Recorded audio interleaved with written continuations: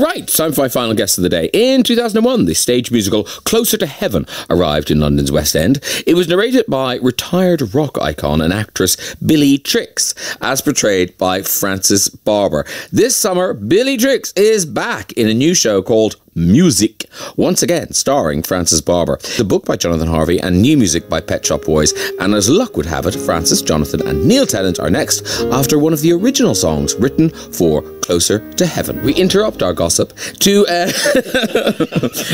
that was Frances Barber, of course, singing Friendly Fire, which introduces my guests, Frances Barber, Jonathan Harvey and Neil Tennant. Hello, everybody. Hello. Together again. The gang's all back. Yeah. Got the band back together. So, I was describing before you came in about Closer to Heaven being in the West End in 2001. So that, frighteningly, is 18 years ago. How did you come back together again? How did you all decide? Who made the first move? Well, we went to see Jonathan Harvey. Jonathan Harvey viewers, listeners. We went to see a production of Closer to Heaven at the Union Theatre about 3 or 4 years ago. The three of us and Chris, and we really enjoyed it. We were sort of wetting ourselves with laughter because the Union Theatre was so small. It was like someone doing it in your living room.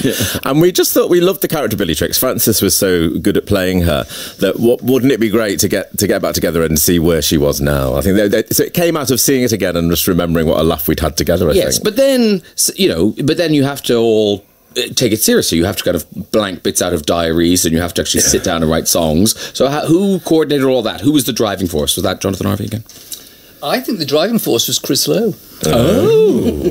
He's not here. He's not actually He's here. Exhausted. It's his fault. Chris has always been... Well, we always loved this character. Do you know the character came out... It's a very strange gestation because it came out of a dream. I had a dream that Chris and I were recording with David Bowie. And I woke up and David Bowie in my head was singing, "I'm coming under friendly fire." and so I never have dreams like this. Became a song. I wrote it down, and this became the song "Friendly Fire." And then Jonathan made the character off the song, and then the character took over the show because it was such a powerful character. And when the show was over, we did start to think, why did we just have a show where Billy Trix just rants on and sings songs? Frances is so amazing at doing it. So Frances, is it a one-person piece now? It is, which I always vowed in my life I'd never ever do because it's so lonely. But the Pet Shop Boys have written 4 new songs. I sing Friendly Fire in it as well to explain how my icon status is now going to disappear because I'm living in a phone box. And there's a disco song. And there's a sort of Lottie Lemper song at the beginning. Lenya. That's Utter Lemper. I've got it. They're all German. Lumpy Lemper. Lumpy Lemper.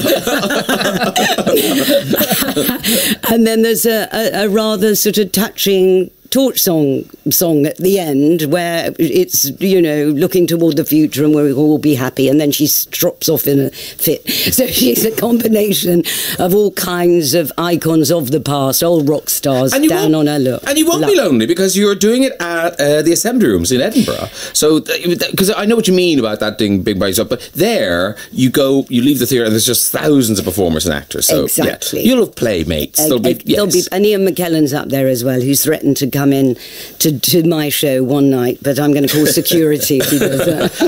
The show, we should say, is called Musik with a K. Musik opens on August the 5th in Edinburgh at the Assembly Rooms, and it's there until August 24th. And it has adult themes, ladies and gentlemen. That's all I can tell you. That's all I know. That's the only thing. It's written in red. I don't show my body very much. It's for grown-ups. It's for grown-ups. Yes. Don't bring with a sense of humour. Yes. And have you started rehearsing this yet, or no? We've got 5 weeks, so we kind of start this week. Okay. But I've learned all the songs, which is a good start. Yeah, that's good. But actually, we've been in the studio with Frances recording them, so we know what they're all meant to sound like. Yes. And we might put them out to tie in with the show, or we might not. I don't know.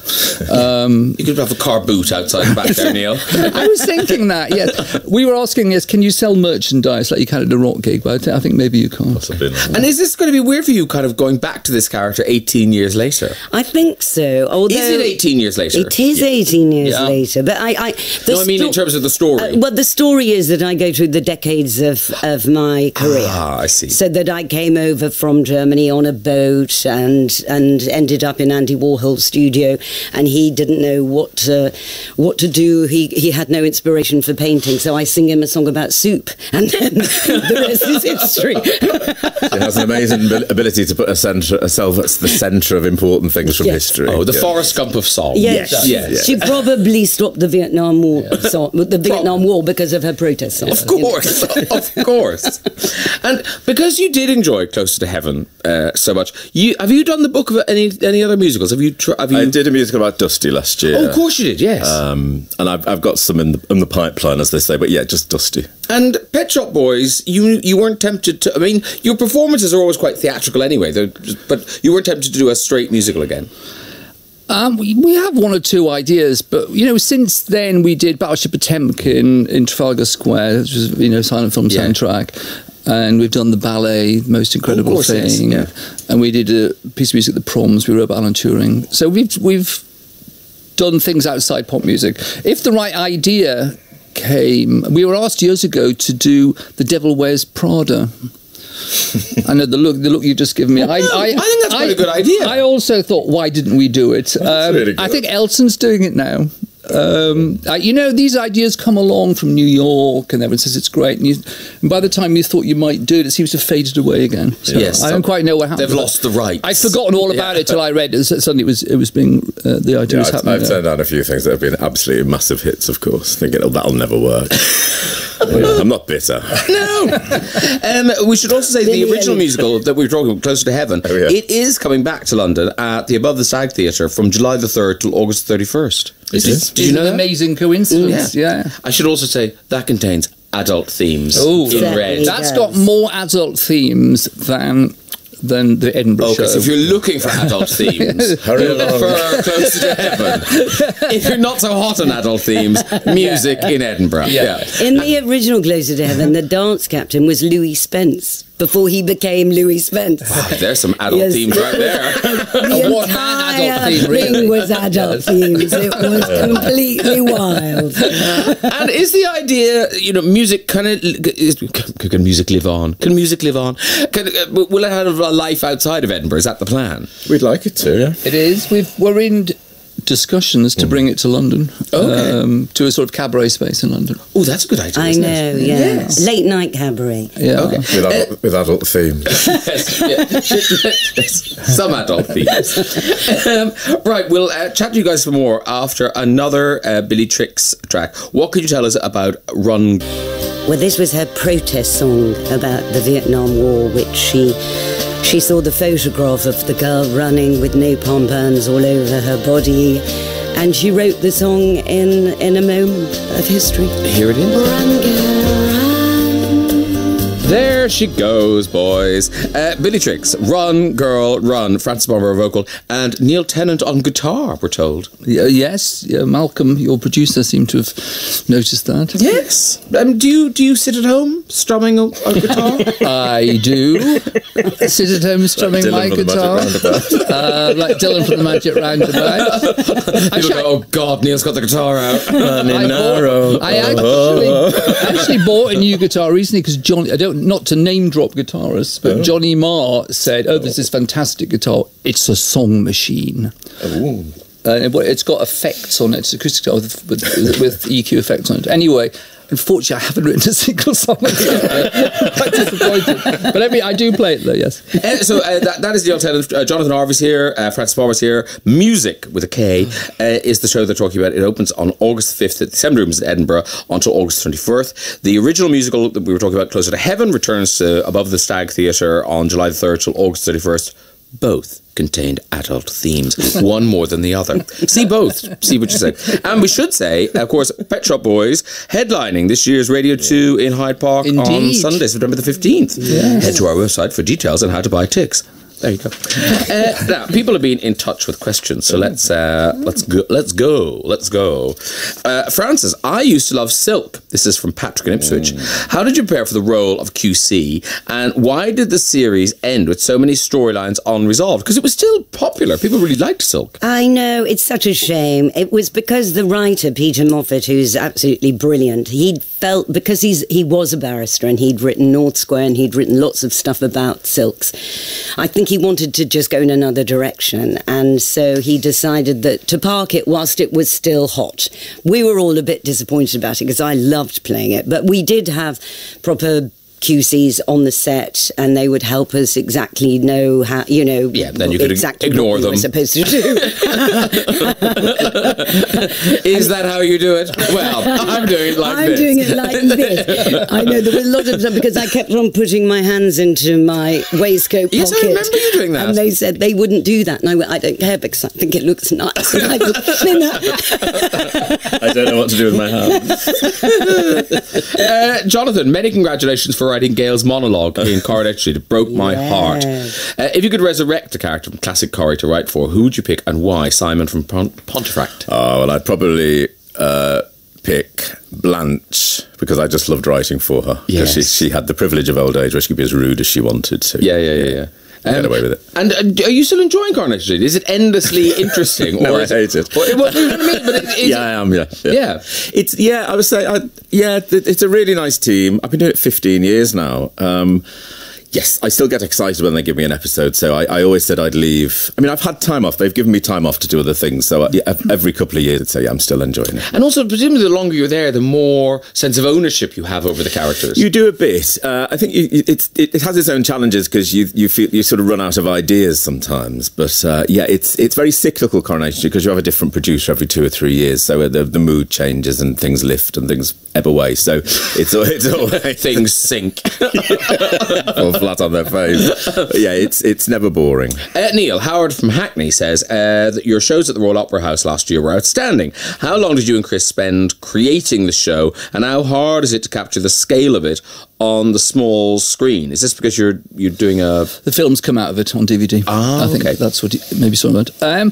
Well, we work with various people, you know, with Stuart Price on the music, and Ez Devlin designs it, and we have a choreographer called Lynn Page. I know Lynn. You know. And in fact, I've met Ez as well. She's choreographed you when you were in... Music, yes. Cachefon. And so we put it together, you know, between about 6 of us. And it's always fun doing it. We normally have an idea which we reject. And on this one we didn't. Ez said, Neil, you've normally rejected one of my ideas by this point. And but this one, it went very easily. And I think it's my favourite show we've done because we have musicians who are really great to be with. And the sound was sort of bigger. And I don't know, and also big in the Royal Opera House. Yeah. Originally, we were going to do a 90-minute dance piece, and I think it was Ez that... Oh, with your hips. It was Lynn, or Lynn or Ez said, you don't want to do that. So we were going to do the dance. We were going to do the dancing, and we decided to play against the venue. So in other words, it was all banging and lasers. We weren't trying to be the Royal Ballet, and it was a great idea. And it was we did it in 2 years, and also, it's just a great vibe to be there. And the people were so nice. All the people working there just loved this. And when you do something like the Hyde Park, Radio 2 Hyde Park gig, where you're just, you're in a lineup, so you can't, there's only so much. Well, it's a festival. Yeah, so only so much Pet Shop Boys you can insert. How do you approach a gig like that? Well, you have your production, but you have a touring version of it that you can get on the stage. You normally get 40 minutes to change around between groups, and so you just have to hope that your people are going to get it all working. And there's obviously so much technology has to come in, but so it's like playing a festival. Trevor from Coventry wants to know, Francis, I loved you as Madame Kovarian. Is that correct? Yes. Francis is nodding. In Doctor Who. How much of the wibbly-wobbly time plot did you understand? And how many eye patches do you keep? Do people on Doctor Who take it very seriously, or can you laugh at it while you're doing it? Well, The production take it very seriously. I mean, I did keep asking Matt Smith what was going on, and he just said, don't worry your little head with that. But I feel as if I can come back, because apparently every single villain can regenerate. So I was only really supposed to be in about 3 episodes, but they liked the characters so much, so they wrote me in, and I loved doing it. And Matt was fantastic. I thought he was the perfect Doctor in a way, because he could either look 20 or 200. You know, he's got one of those amazing faces, hasn't he? Yeah. And I absolutely love doing it, and I'd love to go back. And I love Jodie Whittaker. I think she's fantastic. She is really seamless, I thought. Seamless. Jonathan. This is Anna from Kendal. I have a bone to pick with you. Okay. Oh. Each summer for the past few years, I've looked forward to spending my holiday with one of your books, my favourite being The History of Oz. I've just gone on a well-known book site to buy your next one. There isn't one. Why? Did you get the block? Did you get the block? No, I just, it's really hard writing novels.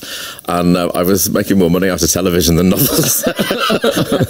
I sort of, it was laziness really. But yeah, I'd have ideas. So I sort of said I didn't want to do a... Because you were doing one a year. Yeah, I did 6 in 6 years. That's crazy. So I wanted a break, which, funnily enough, coincided with the publishers not offering me another deal. So. Well, that all worked out. Yeah, but it was my idea. So now I'm quite thrilled. But will you go back to it, do you think? If they want.